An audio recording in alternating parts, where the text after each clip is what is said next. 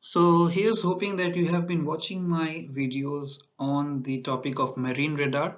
If not, then the links to those videos have been put in the description section below. Please watch those videos because this video takes you into a section of the radar which is the automatic radar plotting aids, which are also types of radars, and the acronym or the short form of this is ARPAs.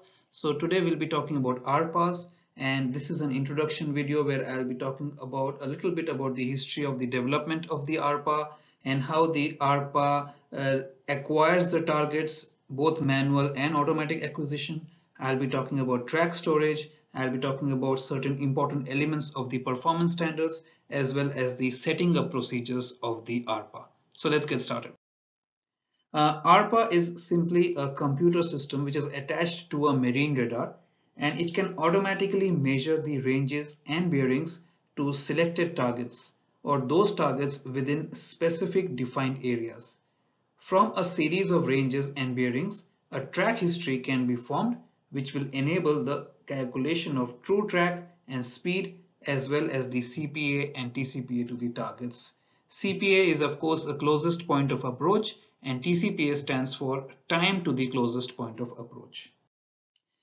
These calculations, such as the calculation of true track, speed, CPA and TCPA, was previously done manually by the operator using a radar plotting sheet before the ARPAs were provided.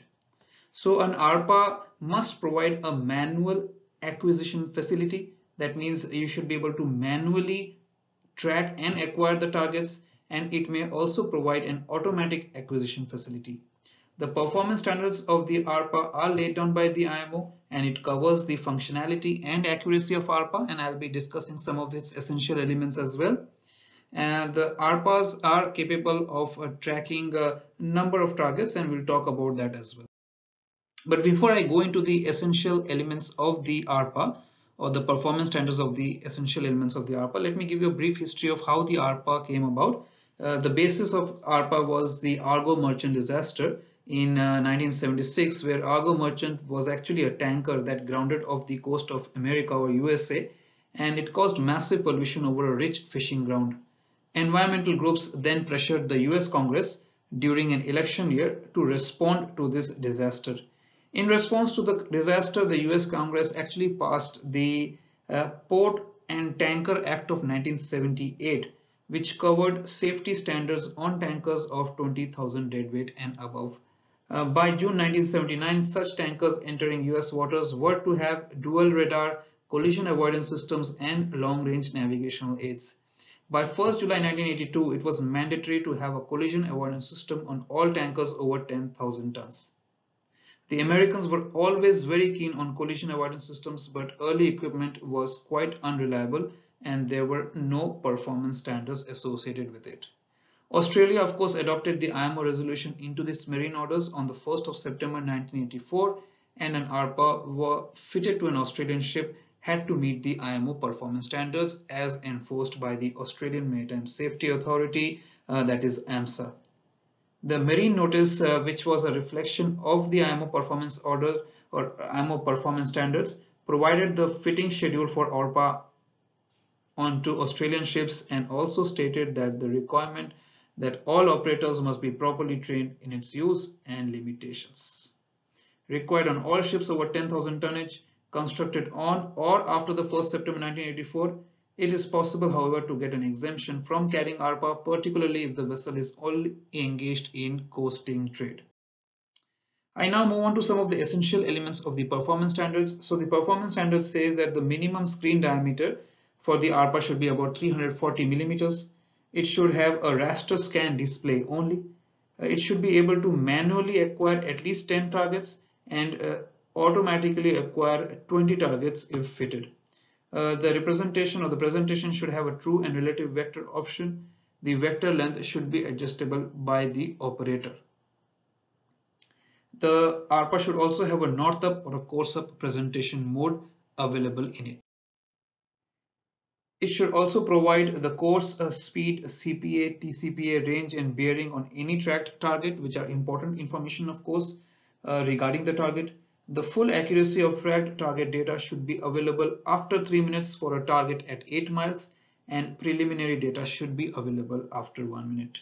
A full range of operator alarms and alerts should be fitted, which includes collision threat, lost target, and guard zone or minimum range. It should also have a trial maneuver facility fitted in it, and a past track history must be available on all tracked targets. The basic principles of target acquisition in an ARPA is that targets are tracked by searching for targets within a range bearing matrix, and once found, automatically extracting the range and bearing. From a series of range and bearings, a track history is built up, and from that, vector addition and calculation can find the necessary data of course, speed, CPA, and TCP. CPA and TCP. Range and bearing information is always the first data available on any tracked target. For a target to appear in the range bearing cell, it must of course pass the detection threshold limits. I'll show you all that in the subsequent slides and what I mean by detection threshold limits, and also I'll talk about pulse to pulse comparison, which is used to ensure that only consistent targets are placed in the switch registers. So what happens in pulse to pulse comparison? As you see on your screen here, a normal target can be hit by 15 pulses each antenna rotation. An ARPA will typically use a ratio of 5 returns to 15 pulses before writing a target into the final switch register called the hit register or hit matrix. This process is shown on your screen right now. When acquiring a target, the operator uses a joystick or a tracker ball to place a marker over the desired target. The tracker ball or joystick is also connected to an acquisition window which is placed around the target's position in the range and bearing memory cell. The ARPA actually converts the raw radar echo to a digital signal which can then be stored and used for calculation. The digital signal defines the target range and bearing. For a raw radar echo to be converted, it must have a signal strength above a detection threshold. Only consistent echoes will be stored in the display and tracking memory. Here, the process of digital conversion is shown. Targets are detected automatically by using a correlation based on consecutive antenna rotations called scan-to-scan comparison. Typically, if a target appears in the same window of range bearing cells for 5 out of 10 antenna rotations, a track is generated. After 15 rotations, the track is confirmed and a target vector is generated. Here you can see a pulse to pulse comparison is being shown and how the scanner rotation using the pulse to pulse comparison detects not only big targets in the vicinity but also small targets. Only a consistently appearing target will then be registered, its history is stored and then displayed on the radar screen. With an antenna rotation of 24 RPM, a scan is completed every 2.5 seconds, so it will take about 38 seconds to generate the confirmed vector. The accuracy of the track and vector would improve as the tracking period increases. Range and bearing information would be extracted every scan and hence updated at 2.5 second intervals. Thus, the calculated track is thus based on the ranges and bearings, and as the tracking time increases, history of past movement and target intensifies. The raw ranges and bearings are stored and are smoothed out to limit the jitter in the target vector. This smoothing out period will depend on the range of the target from the antenna but is usually 1 to 3 minutes. Ranges and bearings smoothed over a short and long interval. Ranges and bearing observations are extracted at every 2.5 second intervals. Operator selects the vector length as required. Minimum period for smoothing is about 38 seconds for a confirmed track, and ideal period is approximately about 3 minutes. Vectors are also a requirement of the performance standards. The vectors provide a graphical reference for the operator to determine risk of collision and traffic flow. With a true vector presentation, on chip also has a vector. The CPA and TCP information is available from the relative vector and course and speed from the true vector. Both vector types should be used, but be aware there is likely more error in the true vector. Vector length is operator selectable. Relative vectors are good for collision avoidance evaluation and are least likely to be affected by course and speed input errors. True vectors give a good indication of the flow of traffic around ownership, but course and speed input error will affect the accuracy of the true vector.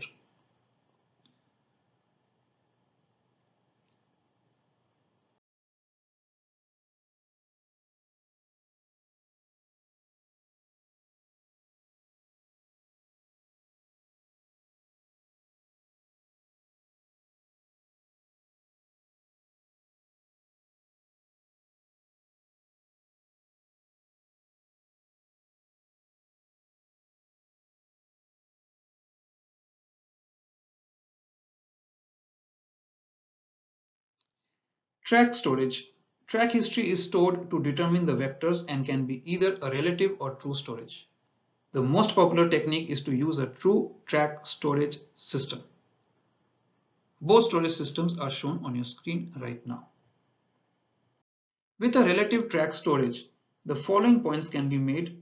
Smooth relative track is stored and used for the display of the relative vector. True course or true vector is calculated from stored relative track plus input of ownership, course and speed. Any error in heading or speed will cause an error in the true vector only.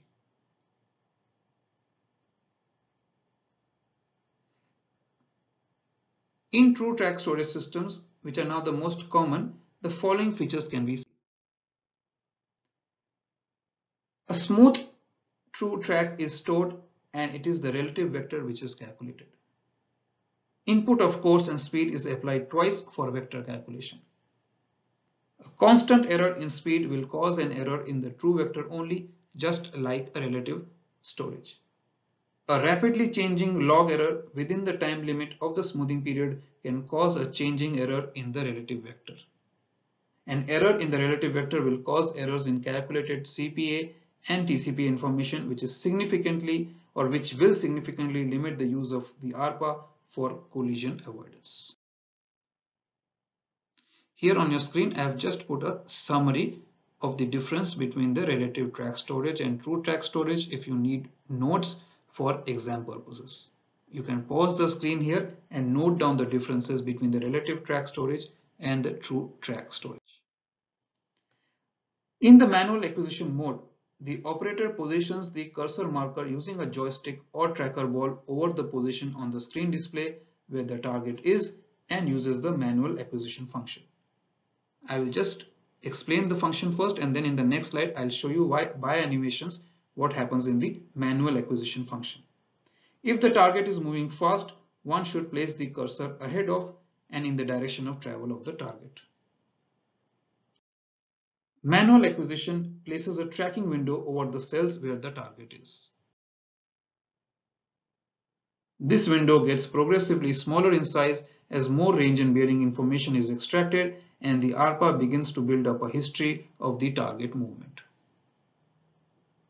If two targets are close together, a technique to minimize the risk of having two targets in the tracking window is to acquire one target first and let the window come down smaller around that target before attempting to acquire the second target. Let me show you how. So you can see here, target window closes on target with more information, but then comes another target. They are very closely placed. So make sure that you target, or you rather acquire one target first and let the window come down smaller around the target before attempting to acquire the second one. The advantages of manual acquisition: of course, the operator can control the number of targets. The operator can distinguish between land, rain, sea, etc. and the ship targets. And the operator, by the proper use of trails, will be able to distinguish between the targets. Talking about automatic acquisition, it is possible for the operator to select areas around the ship which can automatically detect and acquire track targets. The guard zones or areas are drawn on the PPI or the plan position indicator by the operator, and then auto acquisition facility is switched on. Any target entering these zones or areas will be detected and automatically tracked. An alarm will sound to indicate detection. Targets outside the areas will not be acquired. There are two types of automatic acquisition: the global area and the zonal area. In the global area, it uses a footprint area around the ship which can be defined by a range ahead, range to starboard and port, and a minimum acquisition range. The minimum acquisition range is to stop the display acquiring sea clutter. This type of acquisition area is available on NOR control ARPAs. In zonal area, it uses two guard rings or zones at the required ranges. The zones can be set at different ranges and be defined as whole or segments of a ring. Normally the zones will be fixed with the heading marker, and as the ship swings, so does the zones. You can see it's on the left side of the diagram is the zonal area shown. The right side is the global one. It must be remembered that all targets in the acquisition zone will be acquired as a track if they pass the threshold detection and scan-to-scan correlation test. Careful use of the sensitivity time control and rain clutter controls is required to prevent the acquisition of unwanted sea and precipitation tracks. In the final slide, I'll just talk about the ARPA setting up procedures. So naturally, when you're setting up the ARPA, make sure that you set up the primary radar controls. What are the primary radar controls? Please watch my video on radar, but I'll quickly take you through that. It's the on, off, standby switch, the brilliance switch, the gain switch, the tuning switch, and the sea and the rain clutter switch. Input the heading in the ARPA. Sometimes, of course, it is automatically input through the gyro, but make sure the input is there. The input, the speed, either the log speed or the manually you can operate it, or GPS speed should be feeding into it. Select the presentation, whether you want to set up a north up display, course up, head up, depends on your preference as an operator. Select the motion, whether you want relative motion, true motion. Select the vector and vector length, whether you want relative vector or true vector. Input the collision threat limits, that is input what kind of a CPA, minimum CPA you want, minimum TCPA you want, how close the other vessel should come to your vessel before an alarm should be triggered. Ensure that the trails are switched on. So using the trails, you can actually track the history of the movement of the target.